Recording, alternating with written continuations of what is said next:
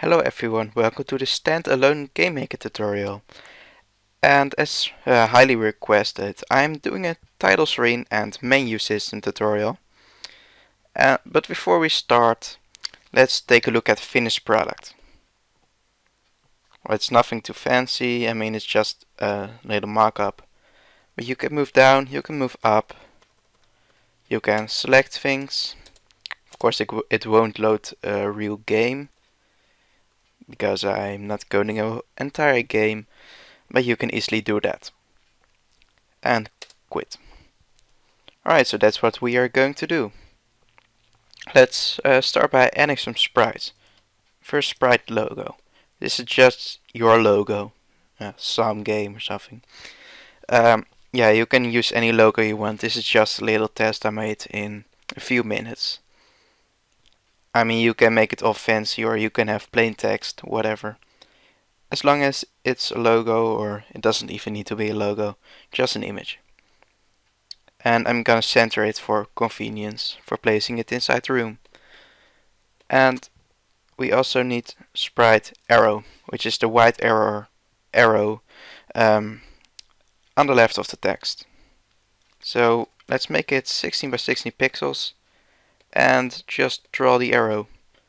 It's really easy actually. Just place it there, there, and we've got an arrow. Just make it white, and that's all. As for the origin, center it. The Y should just be in the center, but the X should be at the width, so that the origin is on the right. It's not necessary, but it's most convenient when placing it on the left of text. So that's the only sprite we will need. Furthermore, we will need a font. Let's just name it font. And Arial will do size 10. Alright, that's all we will need. And we will create an object called object logo, with the sprite of the logo of course. And this is the only object in the entire tutorial. So it's not really complicated, even if it may seem so. And for the room, well, gonna change the snap. And this is not really necessary. I'm just going to adjust settings to what I want, but you can also make this room very big or very small. Yeah, everything is possible. Anyway, let's call it room title screen. And I'm going to use 320 by 240 pixels, but you can also make it smaller or bigger. And 60 FPS, because why not? So place the logo in a room, something like this, and a gray background with a gray logo is not so pleasant to the eye, so I'm just gonna make it a shade of purple, like that. So let's go into the object. Of course, this is the hardest part, but it's still not so bad. In create event, we are going to add a few variables. First, a variable called option equals 0. This is the option we are currently have the arrow. So basically, you have a few options on the menu, like new game, load game, and quit. And those are listed in a number. New game is 0, load game is 1, quit is 2. For me at least. You can change the order. But yeah, this variable will say what we are on. And then max option equals 2. This is the highest number of the option we have. And when it exceeds that number, we place it at the top again.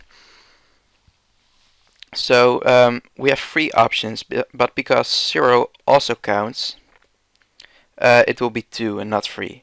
So if you want to have 7 options, you can say max option equals 6, something like that. You can adjust this number to whatever. amount of options you want. Alright, so first we are going to say underscore x equals 50. Now this will be the x the left side of the text is drawn at. For me that's 50, but you can also increase it or decrease it depending on where you want the text to be. And now y underscore y 0, so this is an array, equals, well, let's say 150. So this is the y where the first option, or the option 0 actually, so for us new game, will be drawn at. And same goes for underscore y1 equals 150 plus, well, I'm gonna say 29. 29, what this number can also be changed. It's just the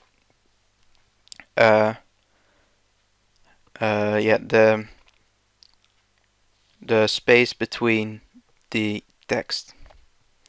And y2 will then unsurprisingly be 150 plus 29 times 2. I'm too lazy to calculate that, but GameMaker is doing that for us. Now text 0 equals new game, so our first option will display new game. Text 1 equals load game, so our second option will display load game, and text 2 equals quit. So our third option will display quit. And I think that's all we need. Now for the step event. We basically want, if the up arrow is pressed, we want to move one option up, and when the down arrow is pressed, we want to move one option to the bottom. That's pretty self-explanatory. So if keyboard check pressed, VK down, so if the down arrow key is pressed, option plus equals 1. So increase the option by 1. So if you are a new game, we will go to load game, etc. Else, if keyboard check pressed, VK up, so if the up arrow is pressed, option minus equals 1. So if we are a load game, we will go to new game, etc. Now, if the option exceeds well, the maximum option, or it goes below 0, we wanted to go to the opposite side. So if we are at quit and we press down, we wanted to go to new game. So how we code that is, if option is smaller than 0, option equals max option, so the biggest option we have, so the option on the far bottom. Else, if option exceeds max option, option equals 0. And that's all. We will come to, back to the step event later. But for now, let's go to the draw event. First say draw self, so that it will draw the logo, because that's the sprite we have. And here, draw arrow. Let's draw the arrow down. Draw sprite sprite arrow, sub image 0 because it only has one frame, and we draw it at underscore x, so the far left of the text, -4. This is basically the distance between the arrow and the text. You can change it to 10, you can change it to 1, whatever you want. And underscore y option, so the y position of the current option. Then draw text. First we set the font to our font, so draw set font. And yeah, we also set the vertical align to the middle, so that the text y origin will be in the middle. Um, for now, let's add a temporary variable called I, so for I, and I equals 0. Now, while I is smaller or equal to max option, draw text underscore x underscore y I and text y. So basically what this says is for every I, well, that's just a number that will, oh wait, here, I plus equals 1, okay. So I starts at 0, so at new game.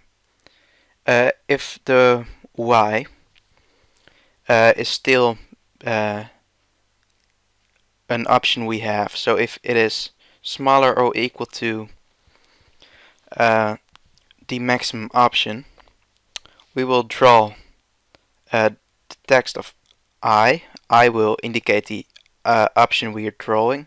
So the text of that option will draw at the x and the y of that option. Then y plus equals 1, so that it goes to the next option. Alright. Now this should already work, yeah. So I do think this could be set to 12. But yeah, we can already cycle to through the options. We can't select them yet, but we can cycle through them. And you will see that if we press up at new game, we will immediately go to quit and vice versa. So now just all we have to do is make them selectable. Let's say the spacebar is the key we want to select them. You can also change it to enter or whatever key you like. But I'm gonna use the spacebar. So if keyboard check pressed VK space switch option K0. So if option if the option is equal to 0, do whatever is here, and if the option 0 is new game, but I'm not going to program an entire game just for show get title screen, so I'm just gonna show a message saying you started a new game. So show message using the default game maker message system. It's not recommended, but for a real game it's not recommended, but this is just a tutorial, so I'm not going to do anything fancy. So show message you started a new game. And if it is 1, option is 1, so load game. So show message you loaded the game. And if option is 2, so quit, we can actually code that just by saying game end. Then it will quit the game.